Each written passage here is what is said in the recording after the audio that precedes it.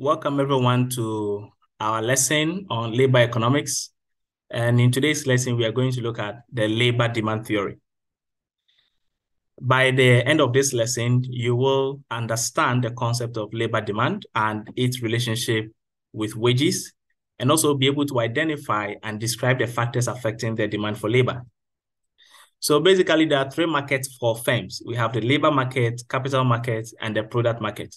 So the labor market is technically where firms make decisions on how many workers to employ, and workers also make decisions on whether or not they want to offer themselves for hire. So this is one of the three markets where the firms must operate in order to survive, because technically, hardly will firms be able to do away with labor as far as production is concerned. In the capital market, this is where capital, such as machinery, factories, warehouses, and anything that is considered an equipment is traded. And that happens in the capital market. And the product market is where products or goods and services are sold. And so the labor market and the capital markets are the major market in which firms' inputs are actually bought. Now, demand for labor and supply of labor lie at the heart of the study of the labor markets. So technically, on the demand side, there are employers who are making decisions about the hiring of labor. And on the supply side, we have workers and potential workers who also decide about where to work and whether or not they also want to work. So the labor market outcomes in the labor market include the terms of employment and the levels of employment. So for the terms of employment, employers and workers will have to come together and establish the terms of employment in terms of the wages, the compensation levels, and the working conditions. And then for the levels of employment, we are looking at differences in occupation, whether a worker wants to be a teacher, wants to be a doctor, wants to be a lecturer. We can also look at differences in skills or demographic groups. So the demand for labor is the quantity of labor that firms are willing to employ at a given point in time. The demand for labor shows how many workers firms are willing and able to hire at a given wage rate in a given period of time. So the economics principle behind this is that if the demand for a firm's output increases, then the firm will employ more labor so that they can produce to meet the demand. And so do you recall the law of diminishing marginal returns in microeconomics? The law of diminishing marginal returns maintain that as more units of a variable factor, in which case we could consider this to be labor, is applied to a fixed factor such as land or capital, the additional output increases, reaches a maximum, and then falls. So technically, the firm's production is associated to a concept that we refer to as marginal product. So what is marginal product? Marginal product is the change in output resulting from employing an additional unit of input. So technically, when we are looking at the change in output resulting from employing additional unit of capital, then we are referring to that as marginal product of capital. If we're also looking at the change in output resulting from employing additional unit of labor, then we are referring to that also as the marginal product of labor. So the change in output resulting from employing additional worker is called the marginal product of labor. And the law of diminishing marginal returns emphasize that as we employ more units of labor and apply to a fixed input, such as capital or land, the marginal product, which is the additional output, rises initially, attains a maximum, and then falls. So we have a given table on the screen. Now we do have the number of workers. That is from no worker employed to 10 workers that are employed. And we are looking at the corresponding outputs. In the second column, the total product produced by each worker employed.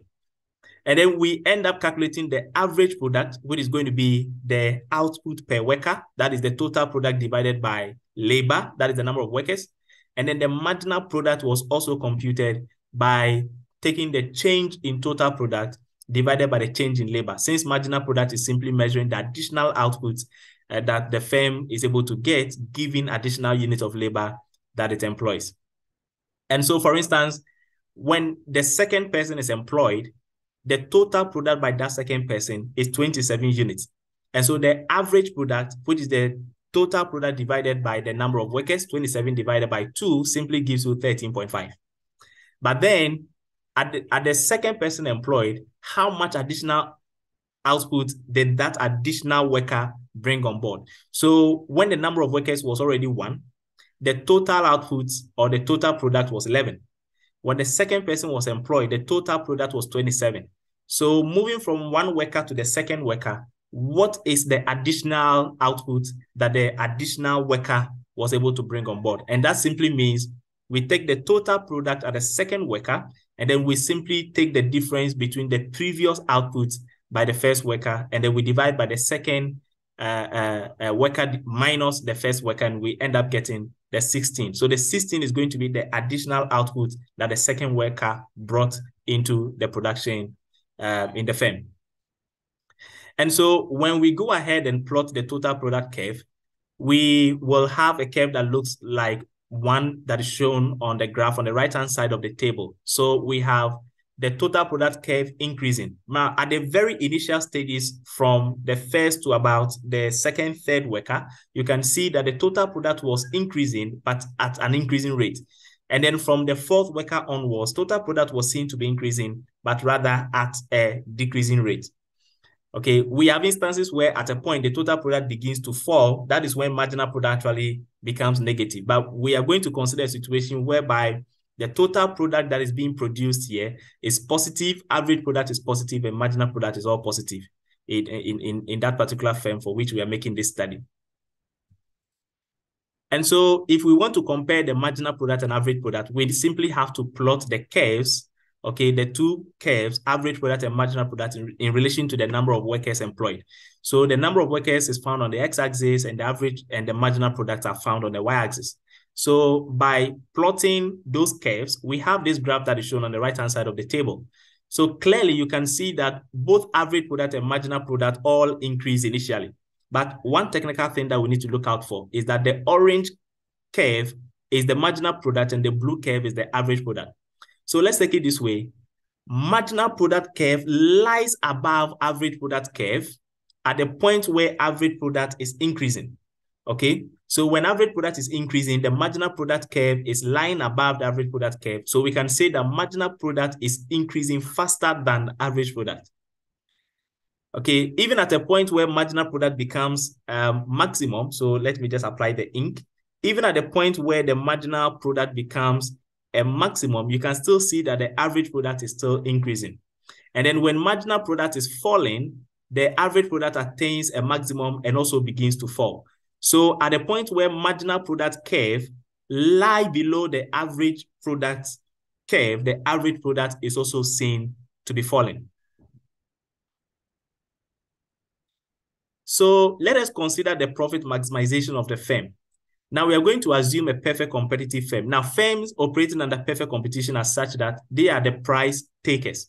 So it means that the market forces of demand and supply actually determine prices established in the market. So the perfect competitive firm is the one that is going to take the price and so cannot influence price in the market. Unlike the monopolist, where the monopolist is the single producer or seller of a commodity, the monopolist reserves the power to influence the price of the good in the market or influence the output, but although not both at the same time. And so in this case, if we are assuming a perfect competitive firm, we are looking at a firm that will take the price in the market, which is determined by the forces of demand and supply. So the firm here cannot alter the price in the market. However, the firm can make decisions on how many units of labor and capital to employ. And so when we consider the profit function of the firm, it is simply revenue minus cost, or total revenue minus total cost. And the revenue is obtained when we multiply the price of the good in the market by the quantity produced, and then we get the revenue. And then the cost of the firm is also dependent on the units of labor and capital the firm employs and how much the firm has to pay for acquiring those units of labor and capital. And so the W stands for the wage rate, which is the cost of labor, how much the firm has to pay for the unit of labor L. And then the R is also rent, which is the reward to capital. That is how much the firm has to pay for hiring or renting capital. So when we put all these together into the profit function, we have PQ minus the cost part. All right, so we are trying to say that the P, which is the price in the market, is that particular variable that the firm cannot manipulate as far as they're operating under perfect competition. But rather, the cost portion of the profit function is what the firm can manipulate in order to realize the profit it so desires to have. So it can influence the units of labor and capital to employ. Now we are going to consider the short-run production. So recall in production theory in microeconomics, we looked at time periods of production. So we have the short run, the long run, and we even have a very long run. Now, in the short run, we explained during the microeconomics course that the short run is a time period of production where some inputs are considered to be fixed and then others are also considered to be variable. So in the short run, the time is so short that there are some variables that a firm cannot actually manipulate, like capital. So in the installation of machinery, in the building of warehouses or factories, it becomes very, very difficult to build a warehouse or a factory in the short run. So capital, for instance, will be considered to be fixed. But labor, the firm can decide to employ labor today and dismiss that labor today and employ another one tomorrow. So in the short run, labor is variable. So we are looking at a time period of production where some inputs are fixed and others are considered to be variable.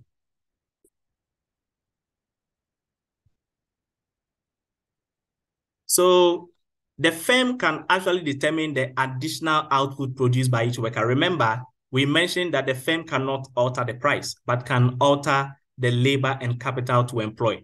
But if we are considering the short run, then we are going to assume capital is constant because that is going to be fixed in the short run.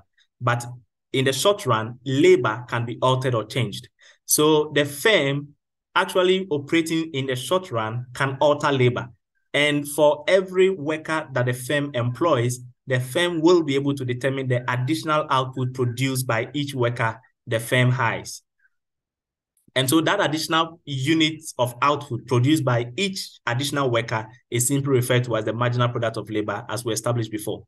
So if you want to obtain the money value of what each additional worker actually produces, we need to calculate something we call the value of marginal product of labor. That is, we have to multiply the marginal product of labor, that is the additional output by each additional worker, by the price of the good in the market. And so when we do that, we get the value of the marginal product of labor. So mathematically, the value of the marginal product of labor simply equals the price of the output times the marginal product of labor. So just as we can calculate the value of the marginal product of labor, the firm can also determine the average product by each worker. That is the output produced by each worker, which is the average product of labor. So to determine the value of the average product of labor, we can also multiply price by the average product of labor, and then we get the value of average product of labor. So we go ahead and extend our table and add two more columns where we calculate for the value of marginal product, VMP, and the value of average product, VAP, by assuming that the price of the unit of output in the market is 2 Ghana cedis.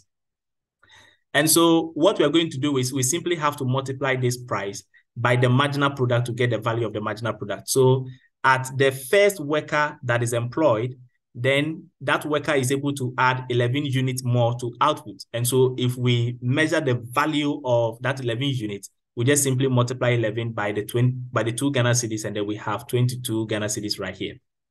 Okay. And then also the output per that one worker is 11.0. And so if we also multiply by 2, we get 22 for the value of the average product of labor. So technically, when labor, okay, the second worker is employed, then we can simply take the additional output by that worker, which is 16, we multiply by 2 Ghana cedis, and then we end up getting the value that this second worker contributed to the sales by the firm, all right? And also, we are able to determine the value of the average product by simply multiplying the output per the second worker, and then we multiply by the 2 Ghana cedis price of output in the market, and then we end up getting the 27 that we can find here.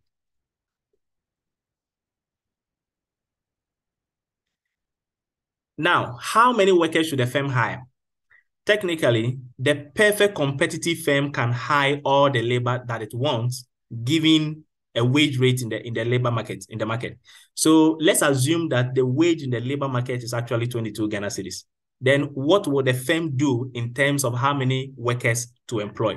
So we go back to the table, and then we get to realize that when the wage rate is 22 Ghana cedis, then the firm will have to employ 8 workers. Why? Because the value, okay, the value of the marginal product contributed by the 8th worker now simply equals the existing wage rate. So technically, why 8 workers? This is because at this level of employment, the value of marginal product of labor equals the wage rate, and the value of marginal product curve is downward sloping. Now let's elaborate on this more. So what we are going to do here is when the first worker was employed, now the additional output by that worker was simply 11, and so the value was 22. And you can see that this value at the first worker employed also equals the existing wage rate.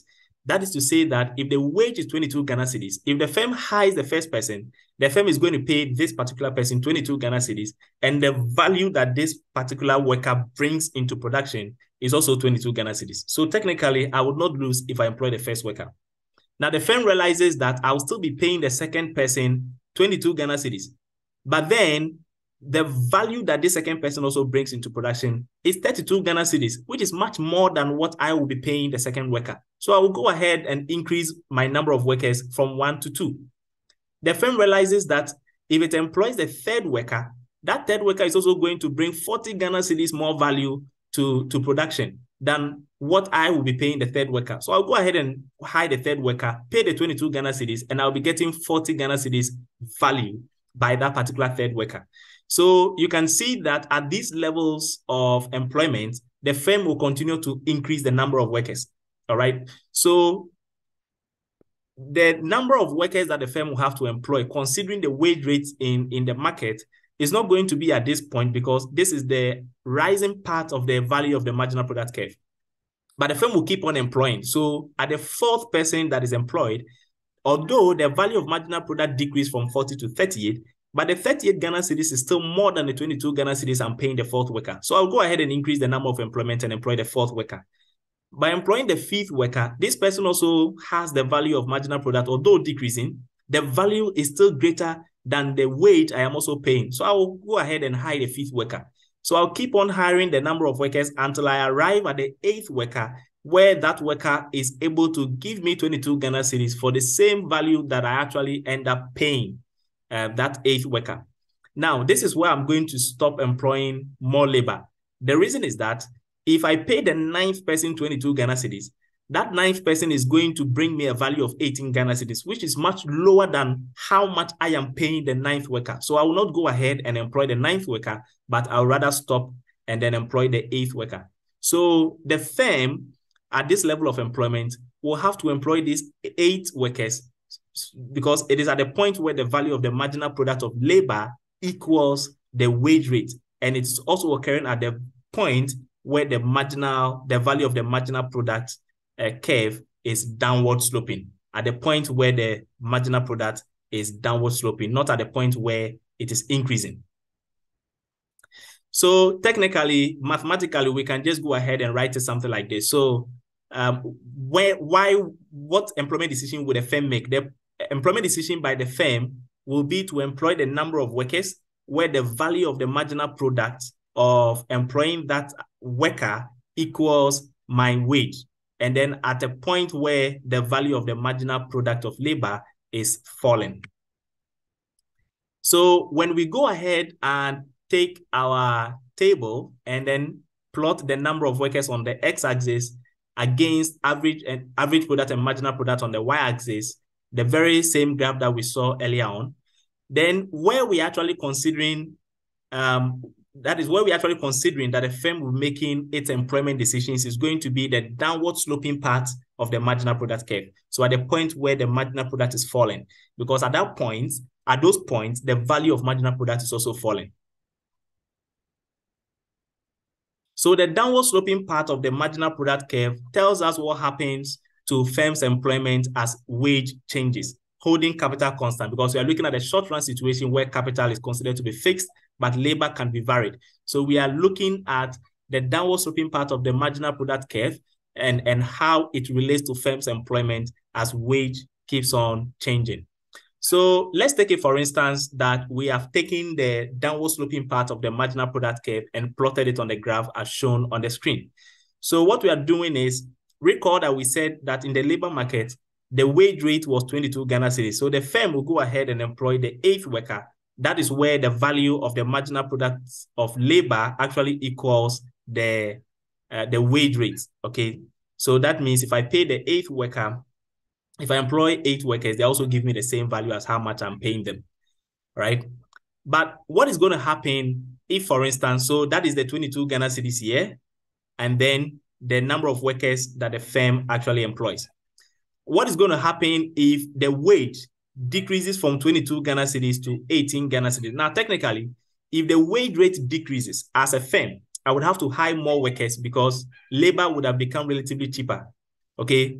But it is when the wage rate actually increases that I will have to reduce the number of people that I hire.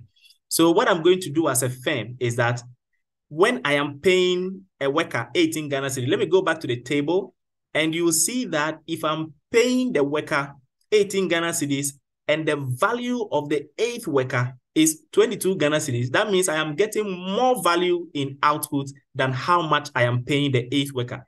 I am paying the 8th worker 18 Ghana cedis, and the 8th worker is bringing me 22 Ghana cedis in value. So I will go ahead and increase the number of people that I want to hire. So I will end up hiring the 9th worker, and I will get to realize that the 9th worker also brings me a value of 18 Ghana cedis, which is now equal to the wage rate of 18 Ghana cedis. So then I'll stop. Because if I employ the 10th worker, that 10th worker is going to give me a value of 14 Ghana cedis, whilst I'll be paying that 10th worker 18 Ghana cedis. So that means I will lose. So I'll stop at 9. So technically, you can see that when the wage rate was 22 Ghana cedis, the firm employed 8 workers. And then when the wage rate decreased from 22 to 18 Ghana cedis, the firm ended up employing how many workers? 9 workers. So are we seeing a relationship here? When the wage rate decreased, the number of workers increased. So there seems to be a negative relationship between wages and the number of workers, wages and labor. So technically, the short-run demand for labor curve is downward sloping, all right? It is negatively sloped. This shows that there is a negative relationship between wages and the number of workers employed. There is a negative relationship. So that is to say that, for instance, at this particular wage rate, this is the level of labor that I'll be employing. If the wage decreases, then I will also go ahead and hire more workers.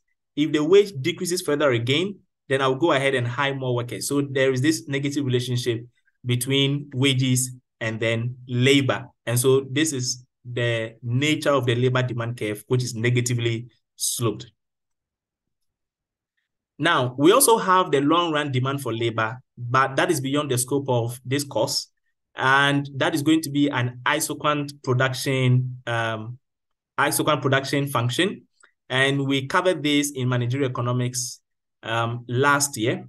And so we're not going to go much here because in labor economics, the discussion of isoquant labor demand curve is going to be beyond the scope of this course. So don't worry about that. Let's proceed. So what are the factors that affect the demand for labor? The first one is wages. Technically, we've seen that there is a negative relationship between wages and the number of workers to employ. So when wages go up, it becomes more expensive to hire workers. And so firms will end up hiring fewer workers. All right. And then if the wages go down, then it means that labor becomes relatively cheaper. And so firms will go ahead and hire more workers. In terms of the demand for a product, if the demand for a particular product produced by the firm increases, then the firm will have to hire more workers in order to produce output that meets that demand. On the other hand, if the demand for the product also decreases, then firms will have no option but to reduce the number of workers or even lay off some of the workers there. Technological change. So as new technologies emerge, that can also affect the demand for labor because it makes some of the existing jobs become old-fashioned, obsolete, and hence create the demand for new types of workers with different skills. So let's take it, for instance, that back then we used to have people who were typing on typewriter machines. And the typewriter machines were such that whenever you type a letter and you make a mistake, you would have to start all over again by bringing in a new paper and start typing. And so at this time, we now have the Microsoft Office, Microsoft Word, where we use it to type.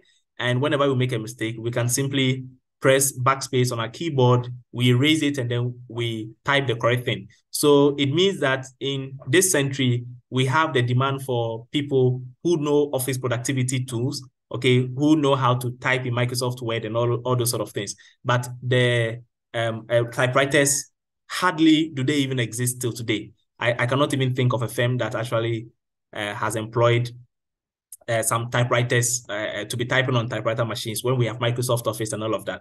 Okay, so as new technologies emerge, it makes the existing ones obsolete, and so it creates a demand for new type of workers, and that is what firms will now be hiring. Then production costs. When the cost of production of a firm increases, then the firm will have to hire fewer workers in order to drive costs down. But on the other hand, the firm will go ahead and hire more workers if the cost of production also decreases. And then the availability of other inputs. So for instance, capital. If capital is much more available than labor, the firms will have no choice but to employ capital, and that means they will have to reduce the number of workers, so labor demand will fall. And also, if the price of capital, for instance, is very, very cheap, then firms will also have to employ more capital. And so what happens to labor demand? It goes down. So they will have to employ more capital in order to replace labor. And then government policies. So laws and regulations can also affect the demand for labor. So for instance, if the government go ahead and slaps taxes on firms, then that will also increase the cost of production of firms. And for that matter, the firm will have no choice but to cut down the number of people to employ. So some of these policies that can affect the labor demand and influence firms to actually employ less labor are minimum wage laws and then the imposition of taxes on the firms. And on the other hand, if the government also enact policies that give subsidies to firms, then that means the government will be absorbing part of the cost of production of firms, and the firms can have the resources well enough to actually hire more labor. So these were the factors that are affecting the demand for labor, and that is the labor demand theory. So at this point, we'll bring the lesson to an end, and I'll be taking in questions if you have them.